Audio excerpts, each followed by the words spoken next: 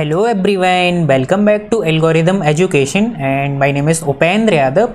तो हम लोगों ने फंक्शन ऑफ वन वेरिएबल में लिमिट के चैप्टर को स्टार्ट किया था। तो लास्ट के लेक्चर में हम लोग एप्सिलॉन डेल्टा डेफिनेशन को ऑलरेडी डिस्कस कर चुके हैं। देन इसके बाद अब हम लोग इस लेक्चर में एप्सिलॉन डेल्टा डेफिनेशन के ऊपर बेस्ड कुछ एग्जाम्पल हैं, हम लोग उन एग्जाम्पल्स को डिस्कशन करेंगे। तो चलिए शुरू करते हैं और देखते हैं हमारे पास इस लेक्चर में कौन कौन से एग्जाम्पल हैं। तो हमारे पास जो फर्स्ट एग्जाम्पल है वो ये है, using the definition of limit prove that limit x tends to a x square minus a square divided by x minus a is equal to 2a। यहाँ पर ये जो लिखा है ना, using the definition of limit, ये कौन सी definition है? Epsilon delta definition of limit, जो कि हम लास्ट के लेक्चर्स में पढ़ चुके हैं। तो उसी डेफिनेशन की हेल्प से, उसी डेफिनेशन का यूज करके हम लोगों को प्रूव करना है कि limit of x tends to a x square minus a square divided by x minus a is equal to 2a, कि इस फंक्शन की, ये जो फंक्शन दिया गया ना, कि इस फंक्शन की limit x tends to a पर जो लिमिट होगी वो होगी 2a। तो हम लोगों को यही प्रूव करना है और एप्सिलॉन डेल्टा डेफिनेशन की हेल्प से। तो सबसे पहले तो आपको एप्सिलॉन डेल्टा डेफिनेशन पता होनी चाहिए कि क्या होती है। अगर आपको नहीं पता है तो आप हमारे लास्ट के लेक्चर को देख सकते हैं। तो सॉल्यूशन देखने से पहले मैं आपको एक बार एप्सिलॉन डेल्टा डेफिनेशन फिर से बता देता हूँ, एक बार रिकॉल करा देता हूँ। तो डेफिनेशन ये थी, for every epsilon there exist a positive integer delta या positive number delta such that mod of f of x minus l is less than epsilon whenever mod of x minus a is less than delta। तो ये होती है epsilon delta definition of limit. तो यहाँ पर हमें करना क्या होता है कि जब mod of x minus a is less than delta होगा, तब mod of f of x minus l की जो वैल्यू है वो less than epsilon होनी चाहिए। तो फाइनली हम लोगों को जो फाइंड आउट करना होता है ना, वो इस पूरी कंडीशन में डेल्टा की वैल्यू फाइंड आउट करनी होती है कि जैसे ही mod of x minus A is less than delta होगा, तब f of x minus L, इसकी जो डिस्टेंस है, मतलब डिस्टेंस ही तो है ना, mod of f of x minus L, वो क्या होना चाहिए? लेस देन एप्सिलॉन होना चाहिए। तो यहाँ पर चलिए अब हम लोग इस एग्जाम्पल को देखते हैं। तो f ऑफ x हम लोगों को क्या दिया गया है? X square minus A square divided by x minus ए, यही तो होगा ना f ऑफ x। और यहाँ पर x is not equal to a है, क्योंकि अगर x is equal to a होगा ना तो फिर ये फंक्शन क्या हो जाएगा? अनडिफाइन हो जाएगा। तो यहाँ पर क्या है? x is not equal to a। तो f ऑफ x तो ये हो गया। अब हमको क्या करना है? Late epsilon is greater than 0 be given. Epsilon हमारे पास कुछ भी हो सकता है, कुछ भी आपको दे दिया जा सकता है। Late epsilon is greater than 0 be given, then we want to find delta. मैंने आपको भी बताया था ना कि हमको जो फाइनली फाइंड आउट करना होता है वो डेल्टा की वैल्यू फाइंड आउट करनी होती है। Find delta is greater than 0 such that, किस तरीके से? Mod of f of x minus 2a is less than epsilon. यहाँ पर जो l की वैल्यू है, यहाँ पर ये जो हमें l की वैल्यू दी गई ना, वो क्या दी गई है? 2a। इस वजह से हम लोगों ने क्या लिखा है? Mod of f of x minus 2a is less than epsilon whenever 0 is less than x minus mod of x minus a is less than delta। तो हम लोगों को यहाँ पर ऐसी डेल्टा की वैल्यू फाइंड आउट करनी है कि जैसे ही x minus a is less than delta होगा, तब f of x मतलब mod of f of x minus 2a less than epsilon होना चाहिए। अगर इस fx के लिए ये कंडीशन होल्ड हो रही है तो फिर हम लोग बोल देंगे कि इस फंक्शन की जो लिमिट होगी वो 2a ही होगी, अदरवाइज फिर ये नहीं होगी। तो चलिए हम लोग देखते हैं कि क्या ये कंडीशन इस fx के लिए सेटिस्फाई हो रही है। तो सबसे पहले हम लोग इसको सॉल्व करते हैं कि इसको सॉल्व करने के बाद हम लोगों को क्या मिलेगा। तो पहले हम इसको सॉल्व करते हैं, ठीक है। बाद में हम लोगों को पता करना होगा ना कि ये जो हमें सॉल्व करके मिला है ये लेस देन एप्सिलॉन होगा या फिर ये नहीं होगा। अगर होगा तो फिर हम लोग बोल देंगे कि इस फंक्शन की जो लिमिट होगी वो क्या होगी? 2a होगी। और अगर लेस देन एप्सिलॉन नहीं होगा तो फिर हम लोग बोल देंगे कि इस फंक्शन की जो लिमिट होगी वो 2a नहीं होगी। तो चलिए हम लोग सबसे पहले चेक करते हैं। Mod of f of x minus 2a, f of x की यहाँ पर आप वैल्यू पुट कर दीजिए, तो ये हो जाएगा mod of x square minus A square divided by x minus ए, और माइनस 2a सेम वैसा का वैसा ही। तो जब आप इसको एलसीएम लेके सॉल्व करोगे तो आप लोगों को मिल जाएगा मॉड ऑफ x माइनस ए का square divided by x minus ए। तो डिनोमिनेटर वाला x माइनस ए ऊपर से कैंसिल हो जाएगा, तो आपके पास फाइनली बच जाएगा मॉड ऑफ x माइनस ए। अब हम लोगों को चेक करना है, मतलब ऐसी डेल्टा की वैल्यू फाइंड आउट करनी है कि हम डेल्टा की वैल्यू क्या चूज करें कि जो mod of f of x minus 2a है ये लेस देन एप्सिलॉन हो जाए।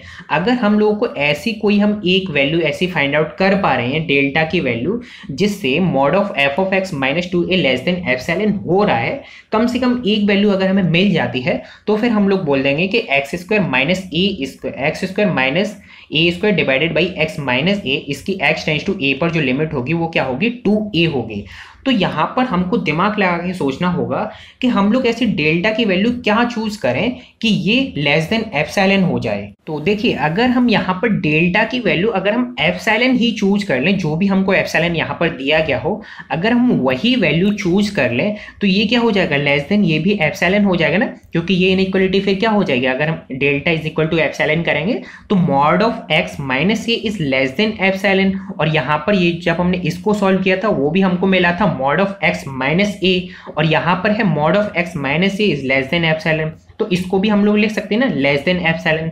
तो फाइनली हम लोगों को क्या मिल जाएगा, mod of F of x minus 2a is less than epsilon.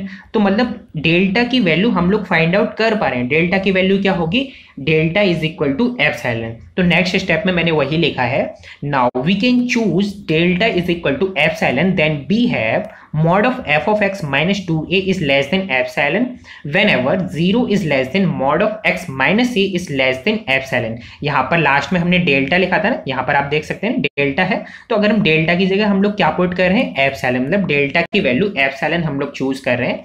तो ये हो जाएगा mod of x minus A is less than epsilon, और जैसे ही mod of x minus A is less than epsilon होगा ना, तो F of x minus 2a की जो वैल्यू होगी, जो डिस्टेंस होगी F of x minus 2a के बीच की, वो क्या हो जाएगी, लेस देन एप्सिलॉन हो जाएगी। तो इसका मतलब इस एफ एक्स के लिए जो epsilon delta definition of limit है वो सेटिस्फाई हो रही है। तो फिर हम लोग डायरेक्टली बोल सकते हैं ना कि इस फंक्शन की जो लिमिट होगी वो x टेंस टू a पर क्या होगी, 2a होगी। तो फाइनली हम लोग ये भी लिख सकते हैं ना, hence limit x tense to a x square minus A square divided by x minus A is equal to 2a। तो यहाँ पर ये जो हमारा है वो प्रूफ डन होता है। एक्चुअली ये तो एक एग्जाम्पल था, हमको यहाँ पर एक फंक्शन दिया गया था और एक लिमिट दी गई थी, और हम लोगों को प्रूव करना था कि इस फंक्शन की जो x टेंस टू a पर लिमिट होगी वो 2a होगी।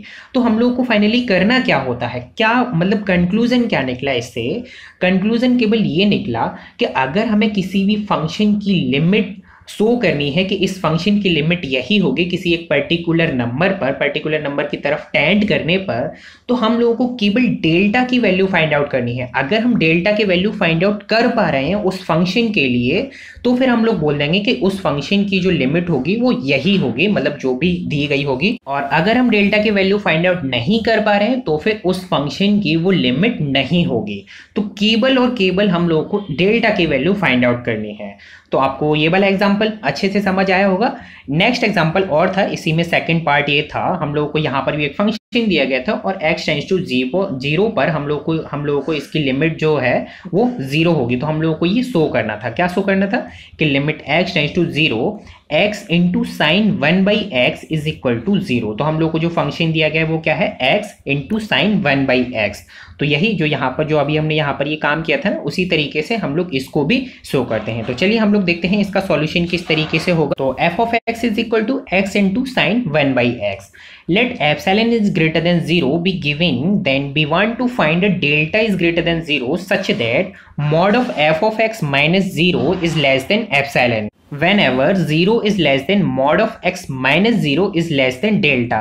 यहाँ पर जो a की वैल्यू क्या है वो 0 है, मतलब x टेंस टू 0 था ना, तो a की वैल्यू क्या हो जाएगी, 0 हो जाएगी, और l की वैल्यू हम लोगों को क्या दी गई थी, 0 दी गई थी। तो इस वजह से mod of f of x minus 0 is less than epsilon whenever 0 is less than mod of x minus 0 is less than delta। तो यहाँ पर हम लोगों को अगर डेल्टा की वैल्यू मिल जाती है इस कंडीशन को सेटिस्फाई करने के लिए, तो फिर इस फंक्शन की जो लिमिट होगी वो क्या होगी, x टेंस टू 0 पर 0 होगी, अदरवाइज फिर ये नहीं होगी।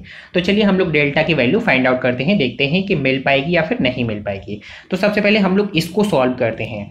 जब भी हमें किसी भी फंक्शन की लिमिट शो करनी होगी तो सबसे पहले हम लोग कोशिश करेंगे कि पहले इसको सॉल्व करें, ठीक है। तो इसकी हेल्प से फिर हम लोग डेल्टा की वैल्यू चूज कर सकते हैं, तो वो आपके लिए सिंपल रहेगा, ठीक है। तो सबसे पहले हम लोग इसको सॉल्व करते हैं। Now mod of f of x minus 0, f of x की वैल्यू हम लोगों ने यहाँ पर पुट कर दी, तो ये हो गया mod of x into sine 1/x minus 0।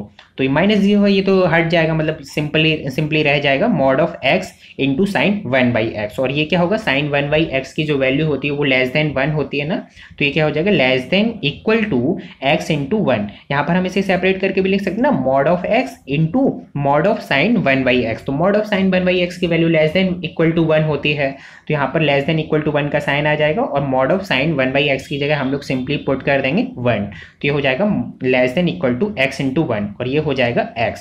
तो फाइनली हम लोगों को क्या मिल गया कि mod of f of x minus 0 is less than equal to x। ठीक है, अब हम लोगों को डेल्टा की वैल्यू फाइंड आउट करनी है, तो चलिए देखते हैं डेल्टा की वैल्यू हम लोग किस तरीके से निकालें। यहाँ पर जब आप इसको सॉल्व करेंगे तो ये क्या हो जाएगा, mod of x minus delta.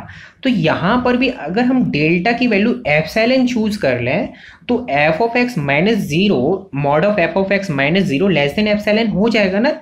So now we can choose delta is equal to epsilon, then mod of f of x minus 0 is less than epsilon whenever 0 is less than mod of x minus 0 is less than delta।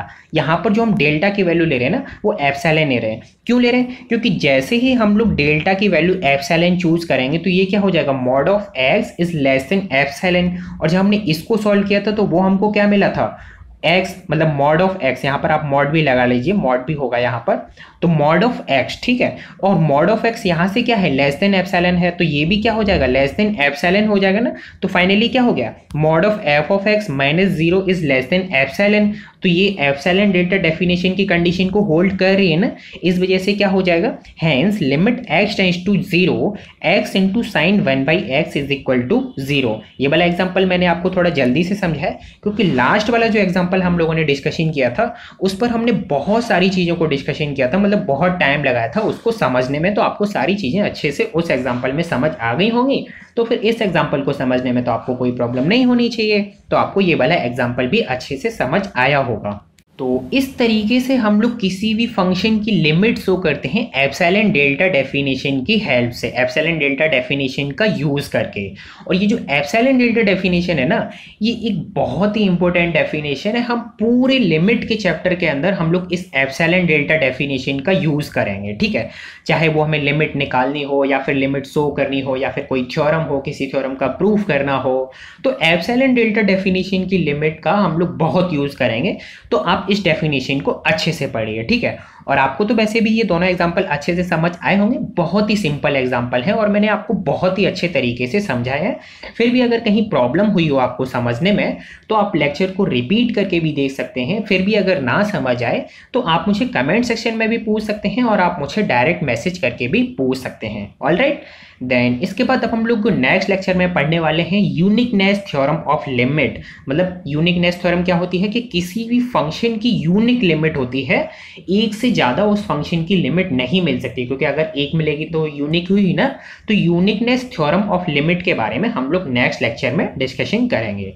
तो चलते हैं फिर हम लोग next lecture पर। और अगर आप लोग को आज का लेक्चर पसंद आया हो तो प्लीज़ आप इसे लाइक भी कीजिए, साथ में अपने दोस्तों को भी शेयर कीजिए। और आप लाइक करना बिल्कुल ना भूलना, क्योंकि आपके एक लाइक करने से ना हमें बहुत ही मोटिवेशन मिलता है कि हम आपके लिए और ज़्यादा से ज़्यादा कोर्सेज लेके आएँ, ज़्यादा से ज़्यादा लेक्चर्स लेके आएँ। तो आप लाइक करना बिल्कुल ना भूलें। ठीक है, और आप हमारे इस चैनल को सब्सक्राइब भी कीजिए, साथ में बेल नोटिफिकेशन को भी ऑन कीजिए, जिससे मेरी आगे आने वाली वीडियोस की लेटेस्ट नोटिफिकेशन भी आप लोग को मिल जाएगी। तो जल्दी से जल्दी आप लोग उन लेक्चर्स को भी देख सकते हो। ठीक है, तो आप लोग सब्सक्राइब करना बिल्कुल ना भूलना और बेल नोटिफिकेशन को भी ऑन करना। तो मिलते हैं अब हम लोग नेक्स्ट लेक्चर में। Take care.